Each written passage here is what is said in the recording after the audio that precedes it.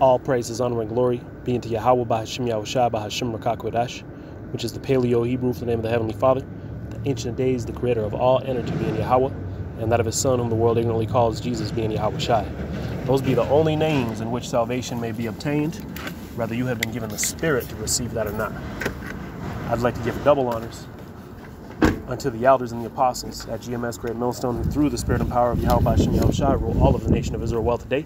Once again, whether you've been given the Spirit to receive that or not, and peace, love, blessings, salutations be unto the elect of the nation of Israel, beginning with the 144,000 prophets, all the way down to the 1/3 men, women, and children who are truly able to receive the glorious light of this gospel, man. Okay?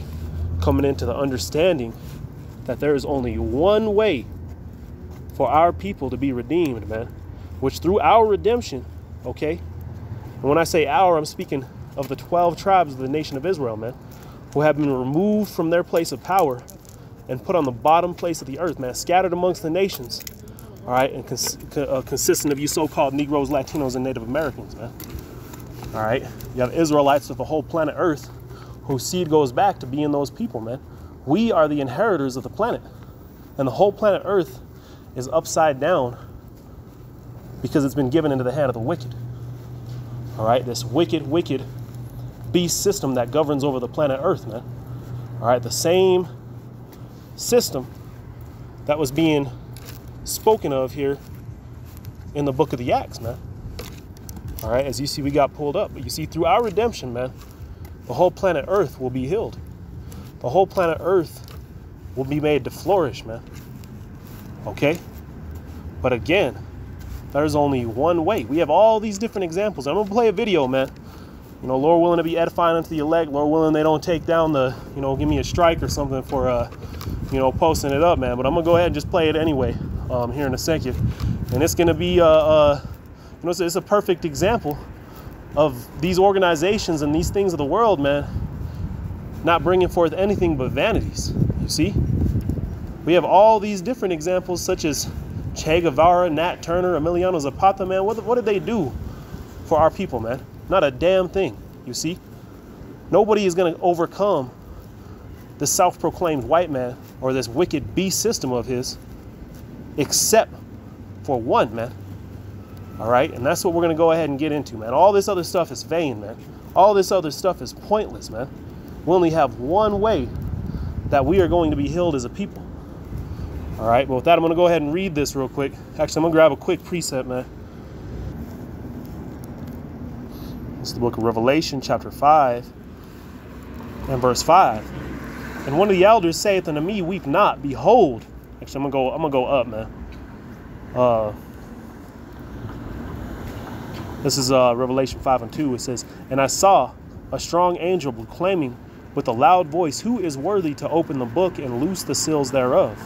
Right? Who's able to break down this truth within the scriptures, man? All right, which in that happening, all right, life will return to the elect of the nation of Israel, and through the elect of the nation of Israel being delivered, the whole planet Earth will be made to flourish, man. Order reestablished here on the planet Earth, man. Theocracy established, you see? But that will not happen. All right, our redemption, our salvation will not happen unless somebody's able to take this book, all right, and loose these seals, man. All right, going on, it says, verse 4, and I wept much because, it's like in verse 3, it says, and no man in heaven nor in earth, neither under the earth, was able to open the book, neither to look thereon. So not even were they able to open it, man, but they weren't even able to look at it, man. You see, we needed a king, man. We needed a Messiah, man, a savior. In ancient times, we got Joshua, you see, and now we have another savior, man. You see, the savior who's going to bring the final victory over this beast, man. Okay, let's go ahead and go on. It says, verse 5, it says, and one of the elders saith unto me, weep not, behold, the Lion of the tribe of Judah, the root of David, hath prevailed to open the book and to loose the 7 seals thereof. You see, the Lion of the tribe of Judah, man. Okay, which was prophesied throughout the whole scripture. You see, the Savior, all right, this seed coming out of the line of Judah, all right, this particular Savior, man, all right, would come forth and bring salvation to the nation of Israel, man. Bring redemption to the nation of Israel, all right? Not any other way other than what the prophecy says, man. You see, who is Yahawashi HaMashiach, man. You see, the Messiah whom the world ignorantly calls Jesus Christ, even though the letter J was brought about in the 16th century, man. All right, you see, the seals of this book are being broken, man, and now the truth is being made to flourish here on the planet Earth. That's why you're seeing all these different camps and what have you spring forth throughout all these different countries, cities and states, man. Anywhere you have a major city, all right, you're going to have Israelites over there, man, who are in the truth and who are prophesying and telling you of these things to come, man. All right, because why? Because the Lion of the tribe of Judah, as we just read, was able to loose these seals, man. All right, so let's go ahead and jump back to Acts chapter 5 and verse 38, and then we'll go ahead and play this video, man.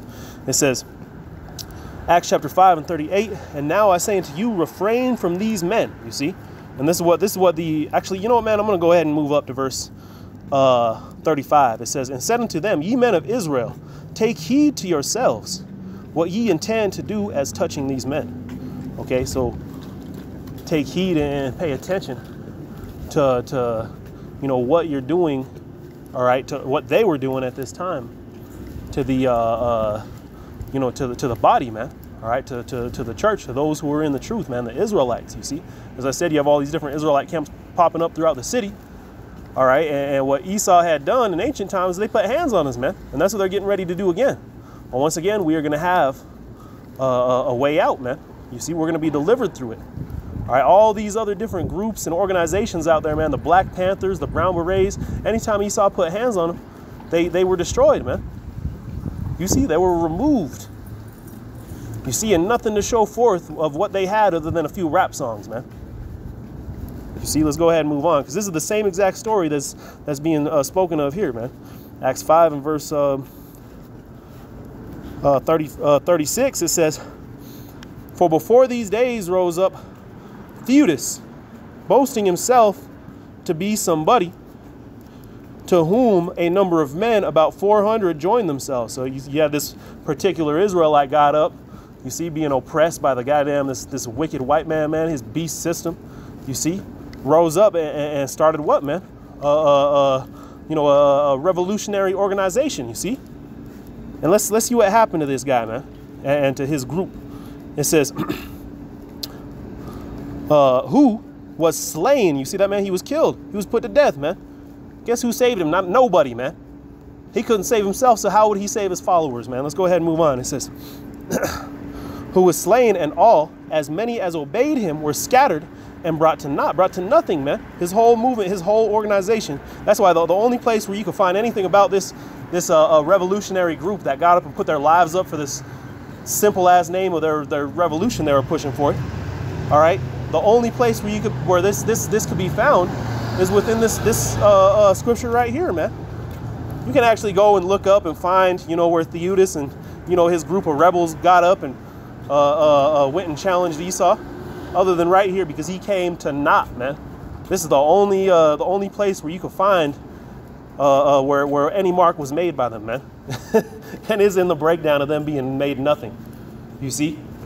Let's go ahead and move on, man. Verse 36, it says, for before these days, verse 37, after this man rose up Judas of Galilee in the days of taxing. You see, so Jake was getting taxed.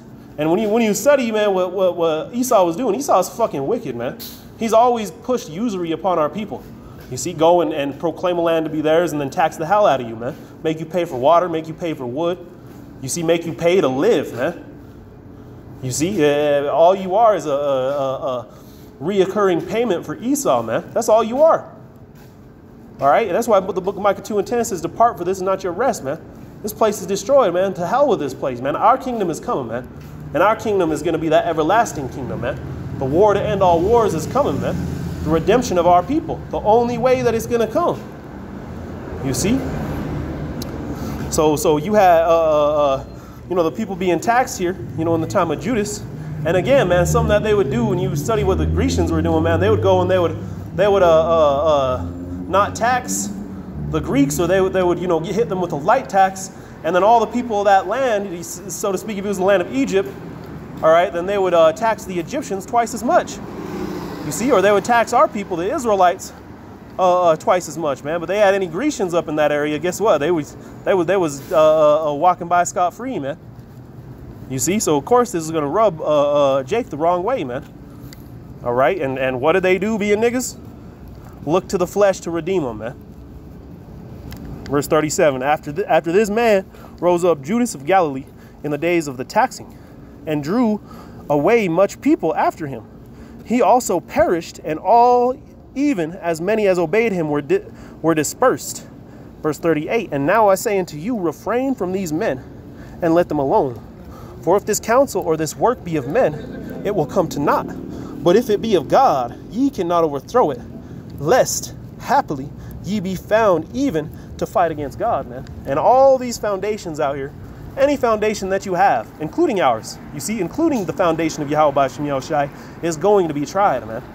And the only one that's gonna overcome and prevail are those that are written in the book of life, man. Those that are able to look upon those seals that were broken by Yahushai, man. The only way through, you see, according to the prophecies, man.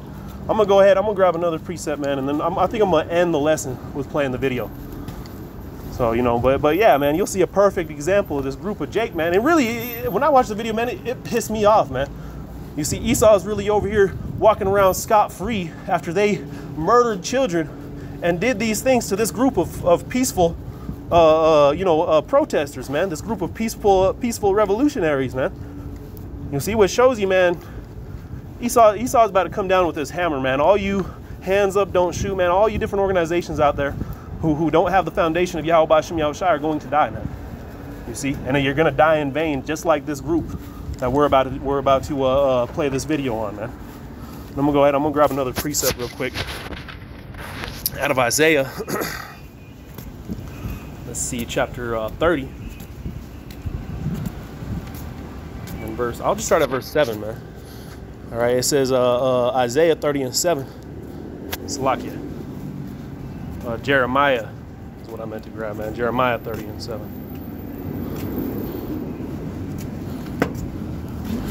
And it reads, alas, for that day is great, so that none shall be like it. It is even the time of Jacob's trouble, but he shall be saved out of it. You see, the time of Jacob's trouble is coming, man. But guess what? Jacob, the elect of the nation of Israel, they're going to be saved from it, man.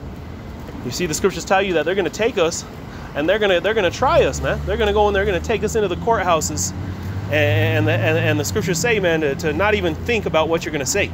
You see, the Heavenly Father is gonna put it within your spirit, man, to prophesy as we've been. You see, to say things according to His will, man, not according to our flesh, not according to our emotion, man. You see, so just give yourself over completely and utterly to Yahweh B'Shem Yahushai, and He's gonna get us out.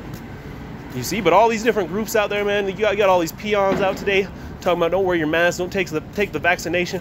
Esau is about to roll up on him, and you have no foundation to stand upon that's going to deliver you, man. Just like the group that we're about to see the video, just like the two accounts that we just read about. You see? Let's go ahead and go on. So, man, Jacob's trouble's coming, man. Because Esau is getting ready to drop the hammer on because his kingdom is over, man. All right? Verse 8, it says, what shall come to pass in that day, saith Yahweh of armies, that I will break the yoke from off his neck and will burst the bonds, thy bonds, and the strangers shall no more serve themselves of him. So, hey, man, that's exactly what all these different revolutionary groups have fought for, man, right? You see, our people to be liberated, man. The heathen to stop growing fat off of our labor, man. You see? And that's going to come along with Jacob's trouble, but yet only through Yahweh B'Shem Yahushai, man. That's the only way this victory is going to be done. That's why when you go into the prophecies, it says it will no longer be said, the Lord liveth who brought us up out of the land of Israel, the land of Egypt, but him who brought us up out of the land of the north, man. You see, because that first Exodus, man, the Pharaoh was risen just to be destroyed, to show the power in the Heavenly Father, man. You see? Now, how much more powerful is Esau today than Egypt was then? Which one of these groups, these revolutionary groups, do you think is actually going to overcome the Edomite And this beast system, this guy could just tell a drone to go and find your ass, man, and it'll go get you. So you see, the only way that we're going to be saved from this devil, man, all right, is Yahweh by Hashem Yahweh Shai. All right, as we're reading here, verse 9, it says, but they shall serve Yahweh their power, and David their king, who I will raise up unto them. You see that, man? David their king. Yahweh Shai, man. The root of Jesse. Going back into Isaiah 11, man. You see? The book of Luke, chapter 1 and verse 58 on down, man. The rejoicing that they had, all right, at the birth of Yahweh Shai and John the Baptist, knowing that this was that king, man. This was the Savior who was going to finally save our people. You see? Again, man, that word salvation meaning deliverance from the molestation of thine enemies, man. The Romans had their hands upon us at that time, and Esau continues to have his hands upon us at this time, man. You see? The scriptures tell you that the Grecians were the Edomites, man. These same people, their same beast system, still oppressing our people, man. You see? But we know and understand, man, those of us that are in the truth, we know and understand that, hey, man, his time is over. And what we're seeing is prophecy being fulfilled, and finally the redemption of our people is near, man. All right, but I'm gonna go ahead and jump down, man, to verse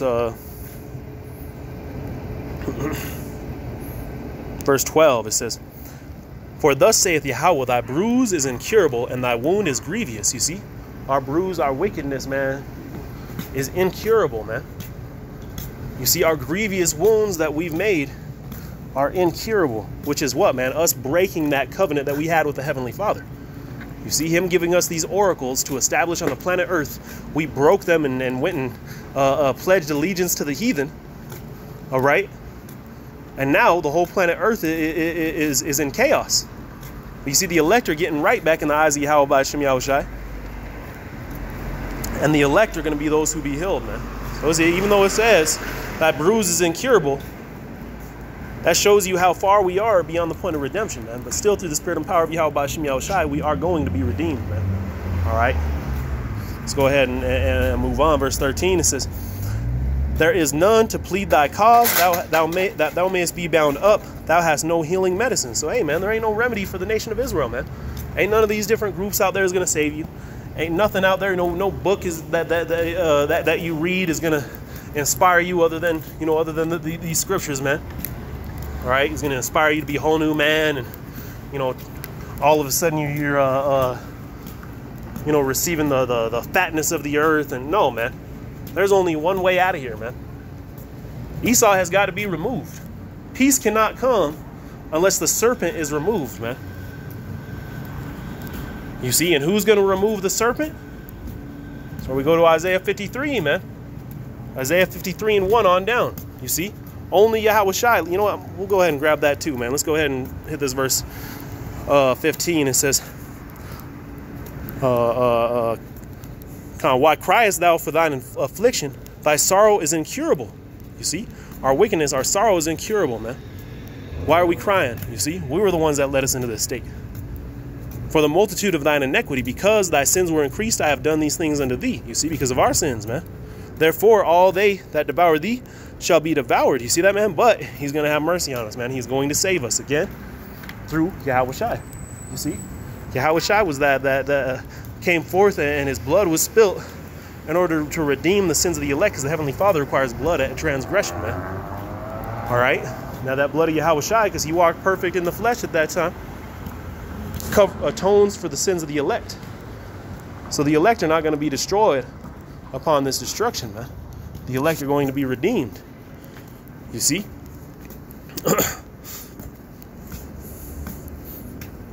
It says, thy sorrow is incurable, or it's like in verse 16. Therefore all they that devour thee shall be devoured, and thine adversaries, every one of them, shall go into captivity. And they that spoil thee shall be a spoil, and all they that prey upon thee will I give for a prey. Go ahead and jump to, what was it, man? Isaiah.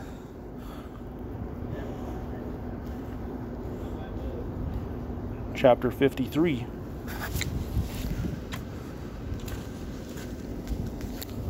Slocky, not 53. 63. And verse 3, it says, I have trodden the winepress alone, and of the people there was none with me, for I will tread them in mine anger.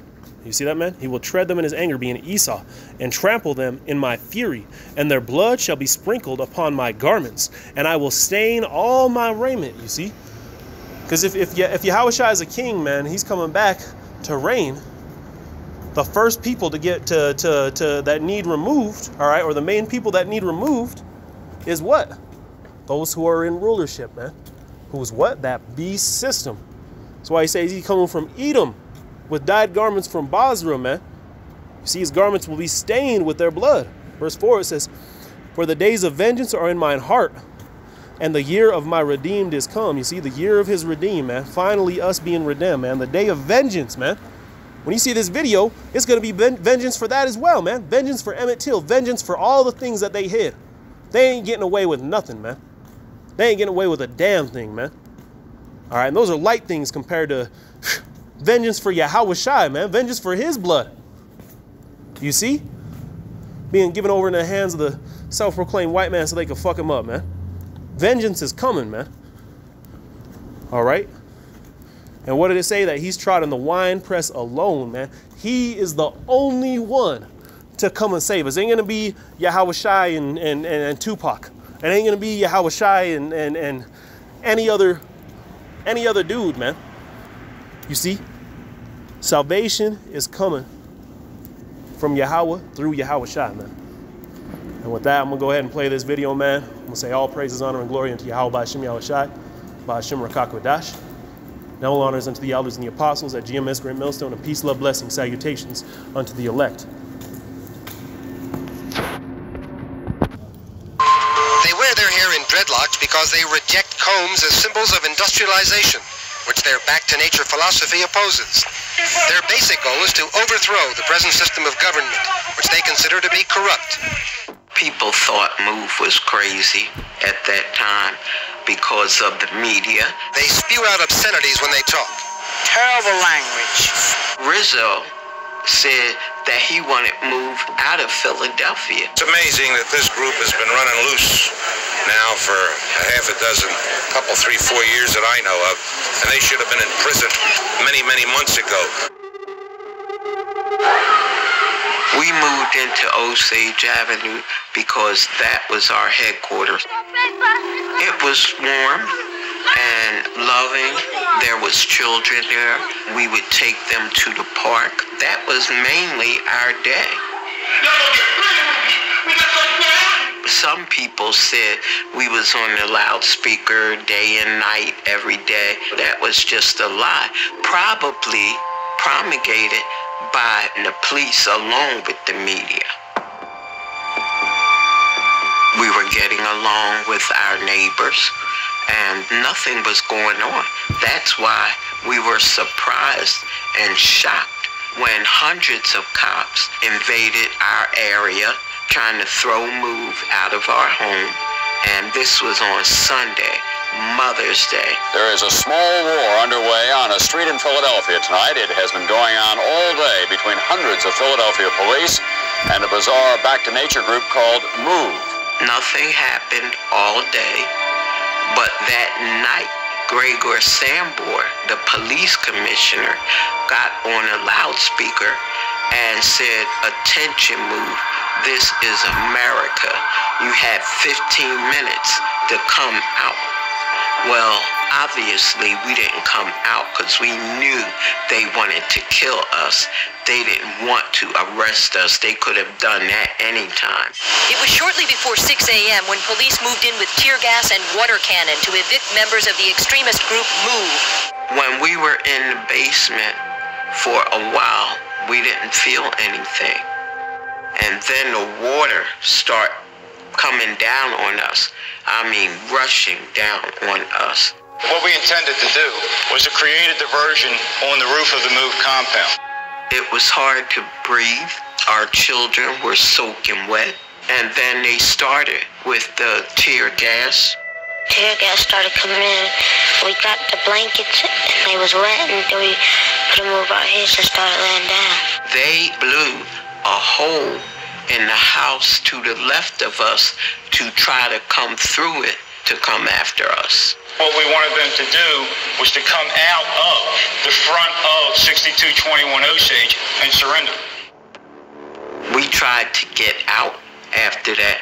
We tried to bring the kids out and we shot back into the house. A gun battle erupted. They shot over 10,000 bullets. So that was their intent, to kill everybody in that house. I don't think that they should kill the people and their babies. They should find another solution. After that, that's when the silence was. It was a long interval of silence, and we didn't know what they were doing. We felt comfortable for a minute. And then the bomb was dropped. The house shook. It shook. And then we start feeling the heat and the smoke, which we knew wasn't tear gas. We knew there was a fire in the house. We heard the crackling of the trees that was in back of Osage. The night skies over West Philadelphia, bright with flames. As many as 60 buildings may be on fire. I was told, and I saw newspaper issues about people yelling to the firefighters to put the fire out. Why wasn't they putting the fire out? They dropped the bomb on the house to take care of one move family. One move out, they done burn up 2 blocks. Explain that. It was all in the newspaper that Sambor told the fire commissioner to let the fire burn. The fire burned for an hour and a half before police called in firefighters. Tonight, it is unknown exactly how many MOVE members may have escaped the blaze, or how many, perhaps, were trapped inside. We all decided we was coming out, and we were bringing the children out of the house and hollering to the police, we're coming out, we're bringing the children out. And their response was gunshots. Birdie was right behind me, so when I decided to come out, I grabbed him. And that's how we both got out of that house, that blazing inferno. Police grabbed me and arrested me and put handcuffs on my arms, even though I was burnt. And they grabbed Birdie and put him in a police van and took him away. I never saw him again. In the hospital, I was looking for the rest of my family to come in, and nobody came in behind me, and that's when I knew some of my family, at least, were dead. Philadelphia police this morning continue searching for more bodies in the burned rubble of a West Philadelphia neighborhood. One by one, 4 bodies of MOVE members were found in the rubble of their fortress home. The toll now higher than most had expected. 5 children and 6 adults. Nobody was ever arrested for the murder of my family. Nobody went to jail but me. I was arrested. I was the only one put on trial for arson, conspiracy, everything that they did, they charged me with. The jury found me guilty. I was sentenced to 16 months to 7 years. So I did the whole 7 years. I haven't been back to Osage Avenue since May 13th of 85. It was 61 or so houses burnt. It was damaged to the core. The people that lived on there took a while to come back. Some of them never came back. City taxpayers spent $33 million to rebuild the houses. The homes that was rebuilt, they had sinking foundations, they got leaky roofs, the electricity was messed up. They looked like project houses. today, I still have the burn scars from May 13th of 85. And some people have told me, you should get cosmetic surgery. They can take that off. And I'm saying, why would I want to take it off? I want to be reminded. Our significance today is the consistent example of MOVE. Keep fighting, no matter what, because people can look at MOVE and say, I don't want to be in jail for 30 or 40 years. I don't want to die. I don't want to have a bomb dropped on me. But the thing is, you can die any day of the week in this country being killed by police. People ought to take the lesson from MOVE and stand up for what is right. As long as we can fight, we're going to fight.